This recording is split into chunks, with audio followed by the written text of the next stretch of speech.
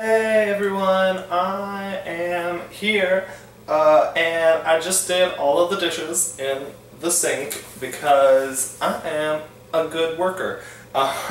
Mainly because stuff's just kind of been piling up because I had some people over. Anyway, I am going to be making a recipe that I first heard about from one of my favorite YouTubers, Hilah Cooking. I'll probably post a link to her video, and you know what, I'll probably even post this as a video response because I've been planning on doing a video response for ages to something. One of the people who I've always wanted to post a video response to is Mallow 610, I think. I don't know if he has a way of saying the numbers that is more correct than that, but that's how I'm going to say it, because I don't know how persnickety people are. So yes, we're going to be making a kind of a mushroom puff pastry thing. Mushroom puff pastry thing. Go! It's David Show. He's David and he's got a show. Okay, so I just have a pan here, pretty much just out, and I minced up, I don't know if this is mincing, but that's what I did with it. I basically just finely chopped up some mushrooms and then a little bit of shallot, not even the whole shallot because they're kind of, I don't know how to describe them. Onions make my eyes water, they make me cry. So we're just going to dump it all in this pan, hoping to get everything in there. And then pretty much just going to let it cook until all of the juices are kind of, you know, out and about. I guess what we're doing, basically we're trying to caramelize the shallots here so that they get a more rich, because they get more sugar in them basically, because when you caramelize onions, they become sweeter. I've never been able to describe an onion without using the phrase oniony, and they're very oniony. I guess I would describe them as bitter, since technically they are poisonous in very, very, very large amounts, but that's not really here nor there. So yes, this actually takes like no time at all. I have it on a medium heat. I'm still getting used to cooking on gas because growing up I only had electric stoves. So we'll see how well this goes. Albeit it's a lot more fun to do. And then, just FYI, you can also add salt and pepper. I don't know why you would want to, but you can. Oh my goodness.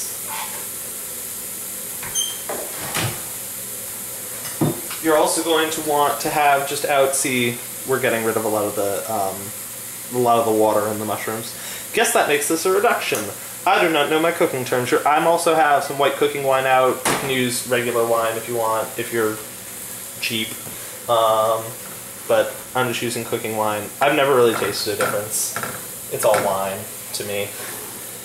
Hilah can correct me if she wants, but oh my goodness, it's already smelling delicious. This is going to take like 5 seconds, so we will let this cook, and I will speed up the rest of it until I add the wine.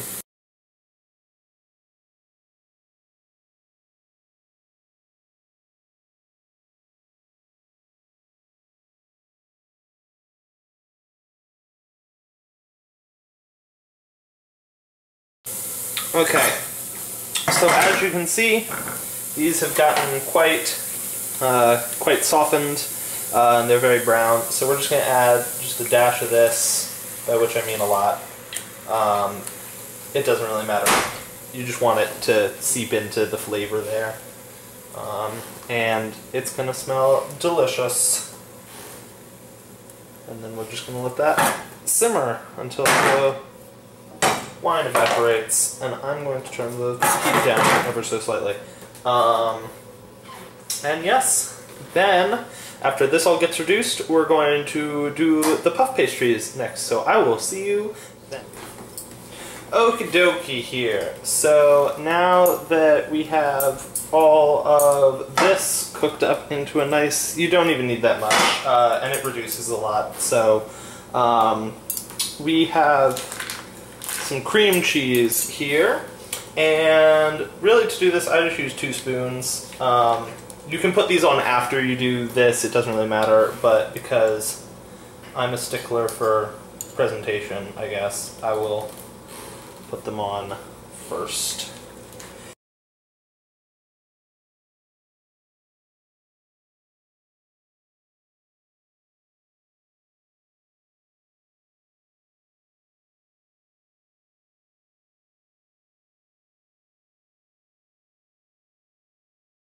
Now, if you're a stickler for cross-contamination, you can use a different spoon, but I don't really care. So you just take a little bit, like so, on each.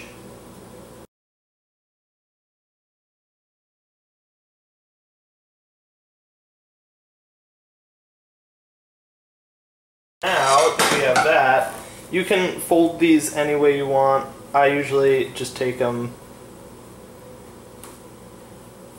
either and put all the corners together. It doesn't really matter because the corners usually come undone anyway as they cook. So it's kind of a futile endeavor, but you know, we'll hope for the best and expect the worst.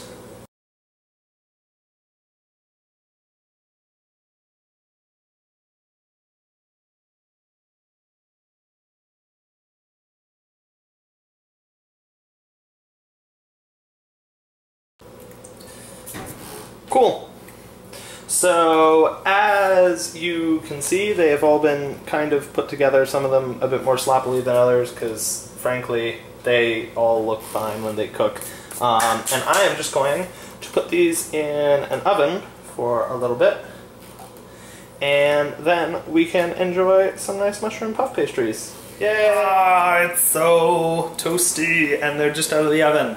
So, yay, lots of fun stuff. So I'm going to eat this now, and probably like 5 more of them. Some of the smaller ones, like this, turned out just absolutely excellent.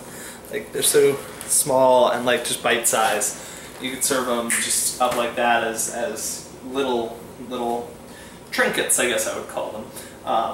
But yes, there's that. Who knows? Maybe if I post these to Hilah and Mallow, then I'll get more than 3 views. I've noticed I either get like 3 views on a video or 5 views on a video. So hopefully I'll get 4 views at some point. Just, you know, even it out. Oh, timer. Sorry about that. So let's. Okay, it's hot for one.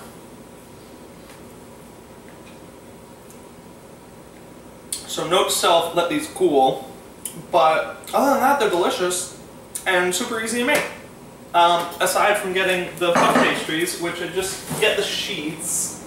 They come in a little box like this, and you can get them. They're made by Pepperidge Farm, and they even have a little recipe on the back if you want some spinach cheese swirls.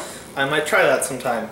Who knows? So anyway, I'm going to go eat these and clean the rest of my house so that my 4th of July celebration in like 2 days will be all good. And maybe not as hot in this house because I turned on an oven when it's 100 degrees outside now. 102.